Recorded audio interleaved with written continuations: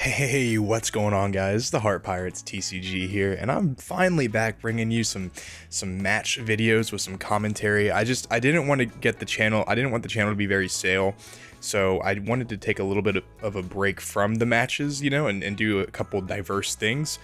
So I love doing this. It's actually one of my favorite things to do, just commentating on matches and seeing who wins, and seeing where the best plays were, and mistakes along the way, because it actually helps me learn a lot too.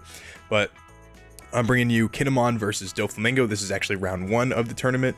So it looks like our Doflamingo actually goes second, and he goes ahead and plays an Alvida. For those of you guys who don't know, Alvida, you can discard a card and bounce a 3 or less back to the opponent's hand, which is a great start because that can bounce Okiku.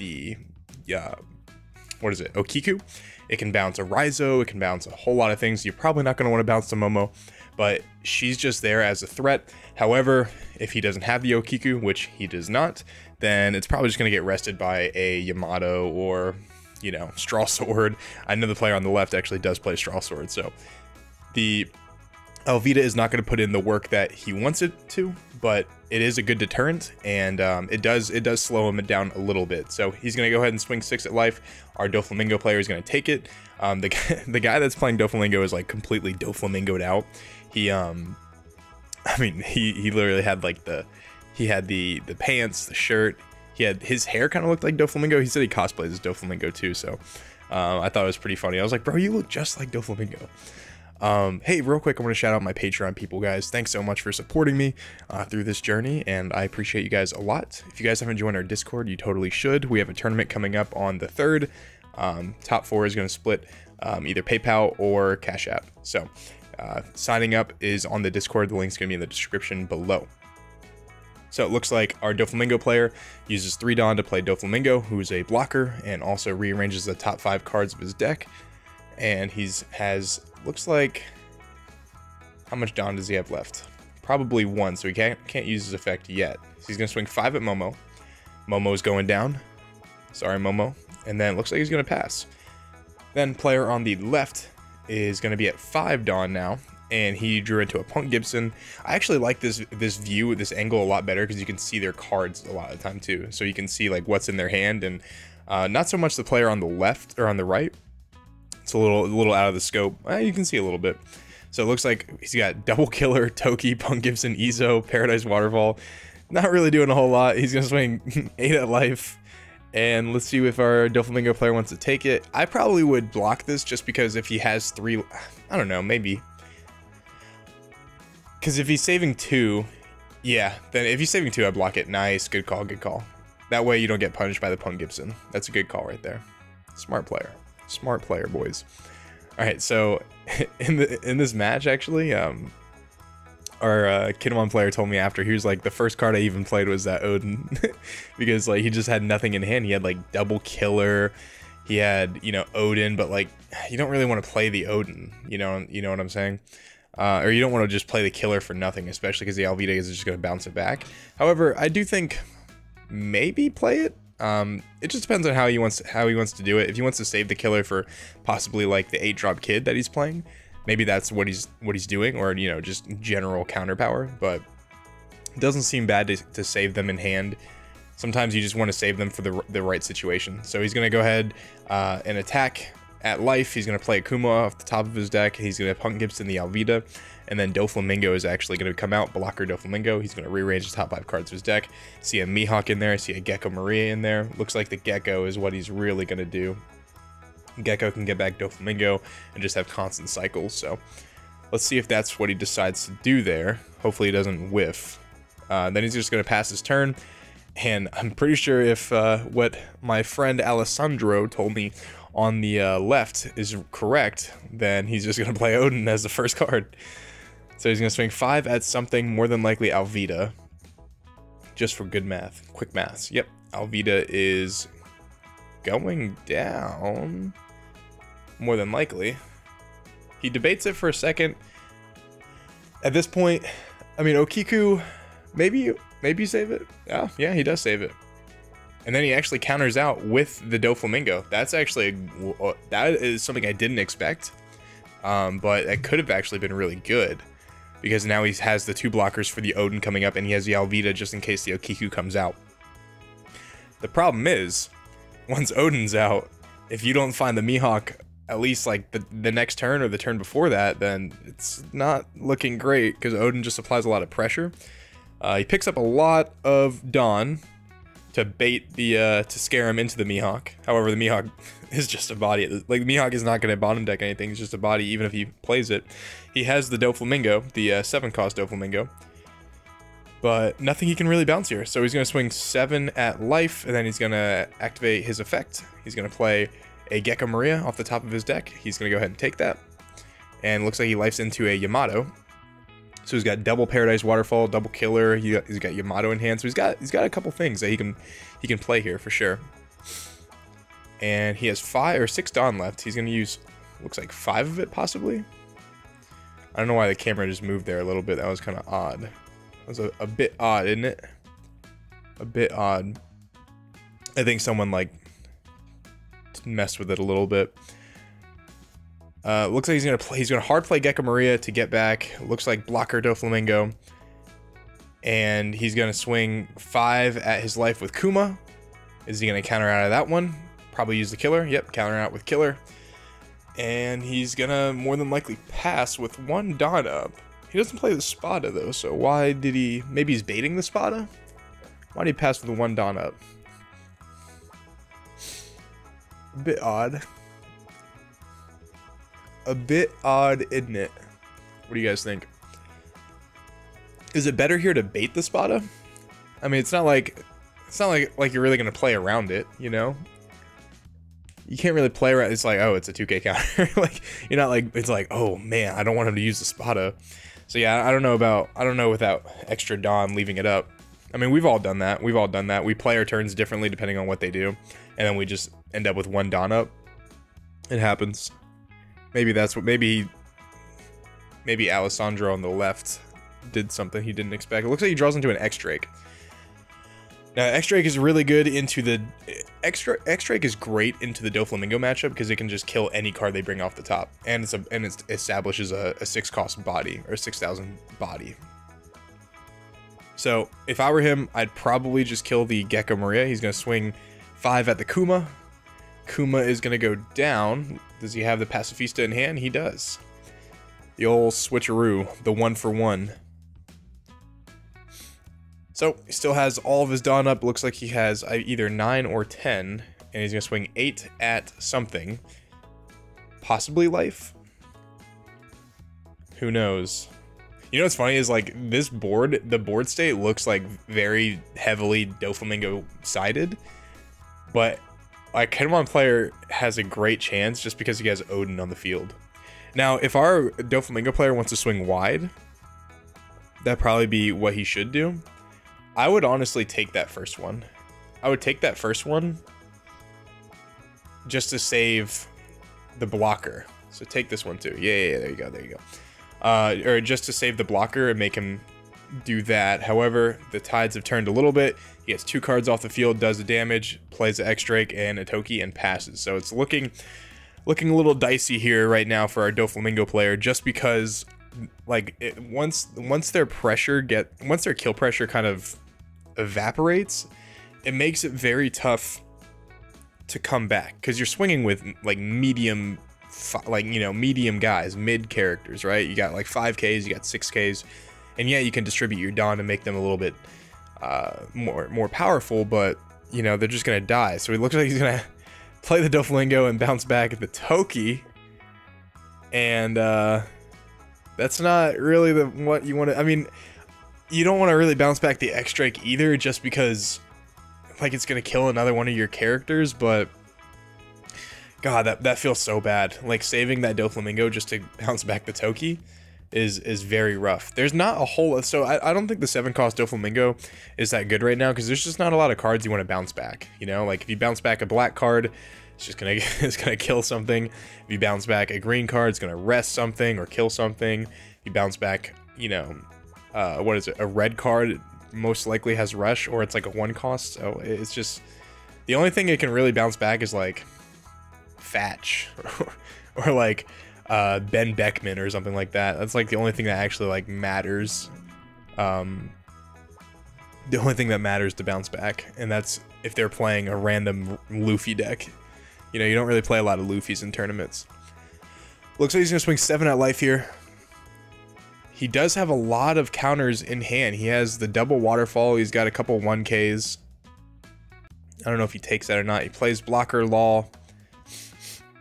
And he saves 1 Dawn up again for something. What is he saving that Dawn for? I'm pretty sure he told me, because I played him, I think the round after that, and he told me he didn't play Spada. So is he gonna swing just 5? What is he baiting? What is he using that 1 Dawn for, guys? If you have any idea, let me know. He's got the Ezo in hand. He's gonna counter out of that one, and looks like he's just gonna pass with the 1 Dawn up. And back to 10 Dawn. He draws a 7-drop Kid. That's exactly what you want to see. However, if he has that Mihawk, it's still a little scary. But the thing is though, like even if he plays the Mihawk, you still have another. You have like a turn to run rampant with 4 attacks. You know, with double Odin, X Drake, and your leader. So if he plays Odin, swings, restands himself, like he can still do a whole lot of stuff, man. He can still do a whole lot of stuff. Now, what is he gonna do here? Is he gonna establish the Kid? The kid is not that great into the blue mirror or into the blue matchup, just because they have the Dofi and they have the Mihawks. But he already played the Dofi, and they're usually not playing a ton of them. He's gonna swing 5 at the Gecko Maria. Do you counter out of that one with the Dofi? You do. Then he's gonna swing 6 at the Gecko Maria. He has 3 cards in hand. He counters out of that one with X Drake. And he's going to swing 8 at the Gecko Maria. That one's probably going to go down. Nope. Blocker Law is going to save that one. He's going to restand him, swing 8 at the Gecko Maria. Gecko Maria is going down, man. Why not swing 8 at the Pacifista? So it makes me a little... I'm questioning it just a little bit. Then he's going to play Killer. Then he's going to play Okiku. And then he saves 1 Dawn up for a Paradise Waterfall. It looks like he's going to pass. Now...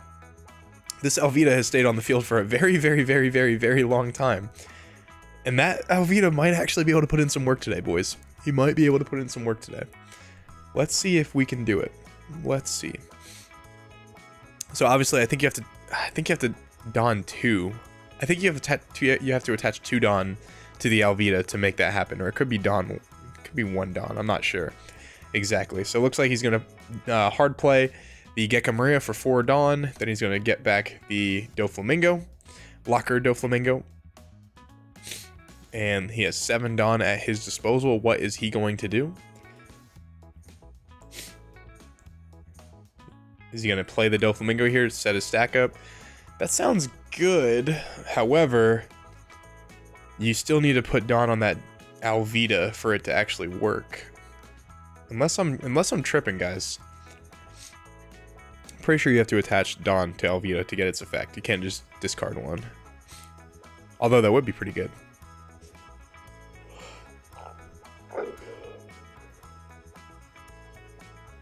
So off the top, looks like you see a blocker law there. You see another Doflamingo. It looks like a 7-cost Doflamingo.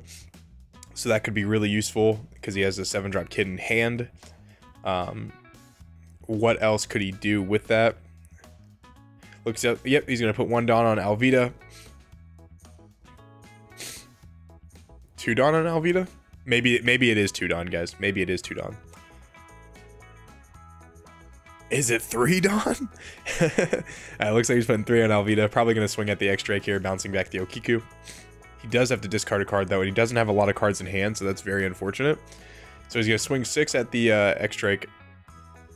Discarding the Doflamingo, bouncing back the Okiku more than likely. Yeah.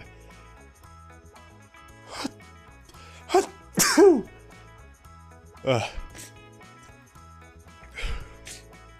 think my immune system's failing me, guys. So he plays Paradise Waterfall and actually restands the Odin, which is a big misplay because he has no Dawn up. He should have restood the X Drake.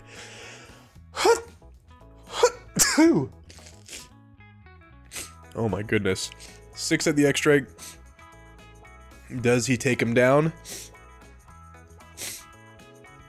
Not entirely sure here. Now, he has a couple killers in hand. He has, like, no counters in hand, actually. Maybe he doesn't.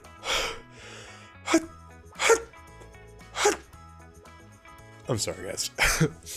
I'm sorry, guys. So he uses the killer's effect, block, draws one into a Capone. Another non-counter. I don't think he has a single counter in hand.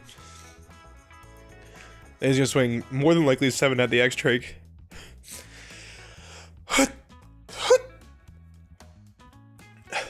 Now, here's actually where I disagree. So, killing the X-Drake, yeah, that's totally fine. But to be honest, I think it's actually a little bit better to go for life here, go for lethal. Because obviously he's not countering out of, like, anything.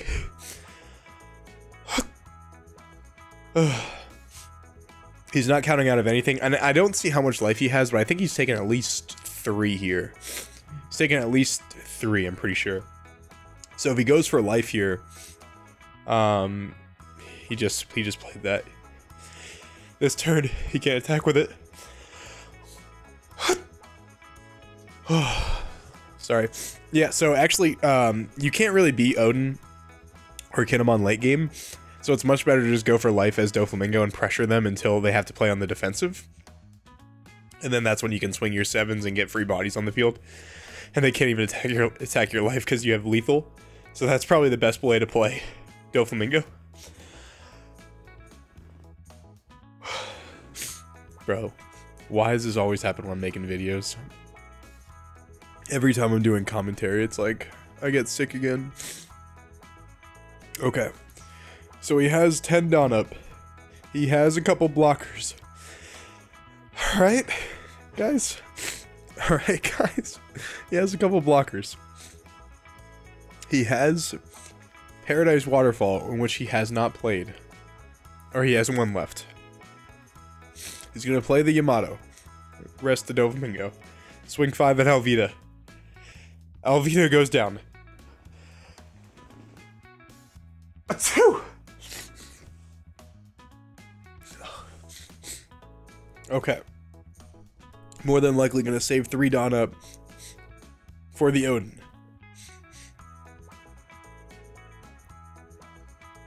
Which means he only has, let's see, 3 Dawn for Odin, 3 for Yamato. Means he has 4 left. He's going to swing 10 at the Pacifista. And he's going to swing 10 at the Doflamingo. He's going to play 1 for beige. And I think he saves 1 for the Paradise Waterfall. And he's going to pass. So, commanding position now for our what's it called player? Our Doflamingo player. At this point, you don't have a lot of options left. I would try to at least pressure life a ton. Swing with your blocker if you have to. Swing all 3. And then also, swing all 3. And then play your boa, because he has a boa in hand. Or, yeah, that's also good too. Play the Doflamingo. What is he gonna get off the top? There's a Love Mellow, a Blocker Law, and a 7 or a 3-cost Doflamingo. Totally fine. I like that a lot. So swing 7. So I would swing 7, 7, 7, and then just use some for that, or save some for either the boa or the Love Mellow, but a minimum 7. So he's gonna swing 7. He's going to off the top. So real quick, guys, Doflamingo's effect actually activates first. So actually, like, before the blocker phase even happens, Doflamingo has to activate his effect. So just for future reference, I want to let you guys know that. I'm sure a lot of you guys already know, but for those of you guys who are just new to the game and haven't really played OPO1, and Doflamingo is like a new kind of thing that has arrived, yeah, Doflamingo's effect activates first.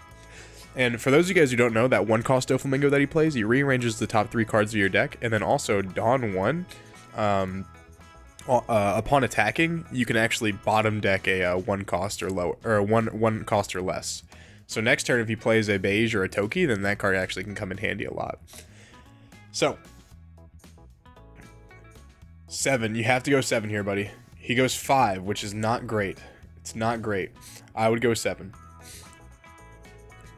He goes 5. He's gonna probably just use the Paradise Waterfall for nothing and restand his Odin. But he's got a Toki, a Raizo, and then like a bunch of dead cards in hand. So you force him to go 7 here. I would have probably gone like 7, 7, 9 or something like that, and then saves 2 for the waterfall. So he looks like he discards the Raizo to get out of the 5k attack. And I think he's going to save 6 Don, which is what I think he's doing. Yep. So he's going to go 1, 2, 3, 4. Play the Boa. And then save 2. Or actually, he's not going to save any for the level up mellow. He has 1 left. He's still using... Guys, what is that 1 for? I'm trying to think of one cost events in blue other than Spada.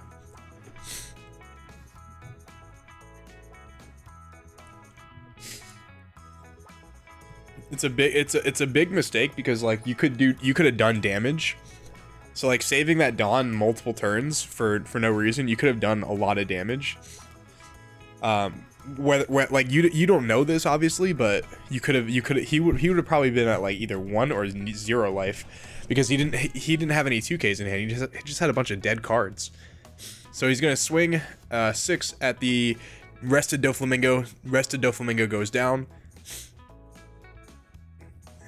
Then he's gonna read the Doflamingo, and he's like, I don't like that at all.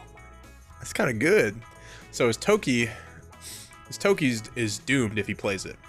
All right, there's no doubt about that. So he's gonna swing 7 at the Gecko Maria with the Yamato.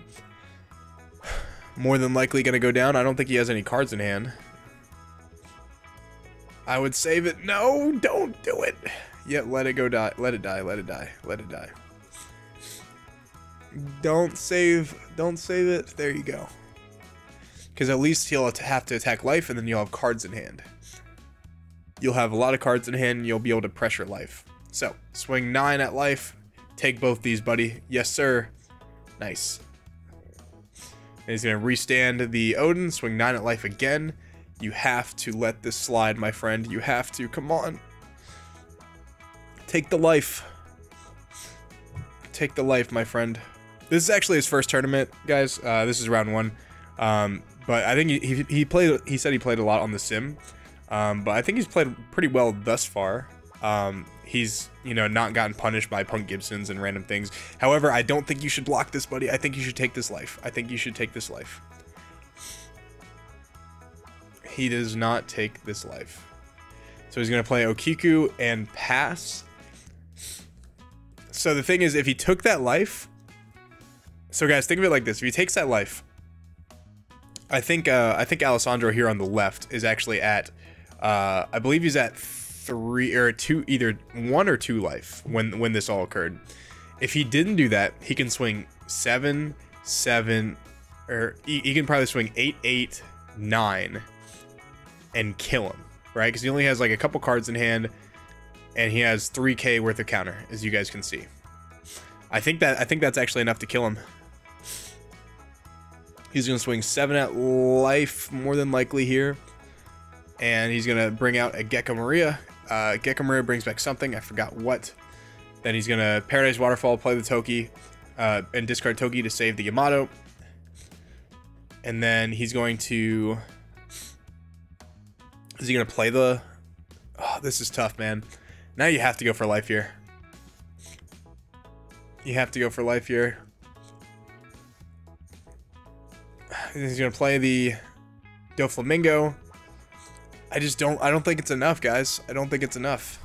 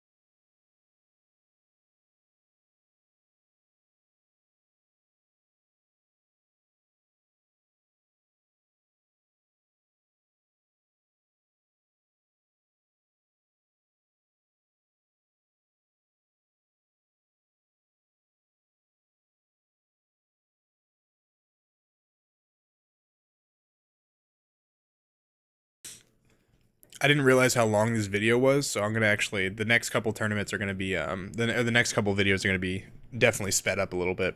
I forgot this was like a very long match, so I'll speed it up to like 1.3 or 1.4 times. That way I can, you know, save you guys from this very, very, very long video. I know attention spans are very short these days, so the algorithm will not do me justice if you guys are turning it off 5 minutes into the video. We can't have 5-minute videos though, guys. It's just not possible. It's not possible. This isn't TikTok, my friends. So he's gonna, what is he gonna do here? I think he just passes here. It's very unfortunate because he's just playing on the defensive. He's playing on the defensive now, and that's when Doflamingo starts to lose, when they're playing on the defensive. Like, whenever they're aggressive, Doflamingo just always has, like, they just feel like they feel suffocating, you know? Like, they swing 7, they get a card, they swing, you know, they get a card back from their trash. Like, it just feels like they always have plays, but when they start playing like this, it just feels like it's just not enough. It just feels like it's not enough. So it looks like he has 2 blockers, but one of them is gone with this Okiku, more than likely the Boa. However, he has an Ezo in hand, so is he going to play the Ezo and then rest the other 2 blockers and then swing game? I think that's the play, guys. He only has like 2 cards in hand, so I just don't think it's going to be enough. I don't think it's going to be enough. Now, the question here is, do I risk it, right? So if he has 2 cards in hand, he's representing a level up mellow, right? So Okiku would rest one, or if he does use the 2 cards, right? So he'll use 4 Dawn essentially for the Ezo and then the Okiku, which means he'll have 6 Dawn left and 3 to restand the Odin, which means he only has 3 to play with. Which means he has to swing 6, 5, or 7, 10, 5, 7, 10, 10, or 11, 11, or something like that. Now, does that math actually work? Because he technically only has to get out of 2 of these attacks, and he could possibly get out of both the Odin, or both the Yamato and the Kinemon. So it's not 100% over, guys. It really isn't 100% over at all. He can love mellow the Yamato and then 2k counter out of the Okiku, more than likely. What is he gonna do here? He's debating swinging with the Kinemon first. You have to swing with that Okiku first. You have to. At least, or play the Ezo. He's debating for a while. I think he's gonna end up playing the Ezo here, because I don't think he can actually survive another turn. I think he's dead, more than likely. I'm not sure how much life he has left because his is a little off the screen, but it looks like he's just gonna go for it here. That's the only other thing he can think of. I should definitely speed this up next time. Sorry, guys. He's like really stressing about this. He's really stressing about this. He did finish top 4 in this tournament, so I think he did the right thing. He played pretty well. He's been playing really well recently. Top 8 at the case tournament we had a couple weeks ago too. Plays the Ezo, rests the 4 or less, which is the Boa. Then he's gonna go ahead and play he's gonna put more than likely 2 on Yamato, or on Okiku, swing 7, force him to do that. He's like trying to figure out all the math. He's going to put 1 on Okiku, swing, resting the Doflamingo. Does he have a 2k counter here? Does he? Does he, guys? If he has a 2k counter, I think he can win this. He does not have the 2k counter. And he draws into the Mihawk. Yeah, he lifes into the Mihawk. That is unfortunate, guys. And then he's going to probably put... Is he going to put... No, swing 5 here, 7 with Yamato. So he's gonna swing 6 at life. I think he's just gonna play. I think he has to play the level of Mellow here, unless he counter. Does he have? No, he doesn't, because he has a Kuma in hand and then a level of Mellow. Guys, this game looks like it's gonna be over. So if you guys like this video, make sure to subscribe and like the video to boost the algorithm. I'd really appreciate it. Join the Discord if you haven't already, and I would love to see you guys on the next one. I'll be posting another one tomorrow. This one's going to come out a little later today, so my friends in California, I apologize for the for the late video, but hopefully you enjoy it. Take it easy, guys. Peace.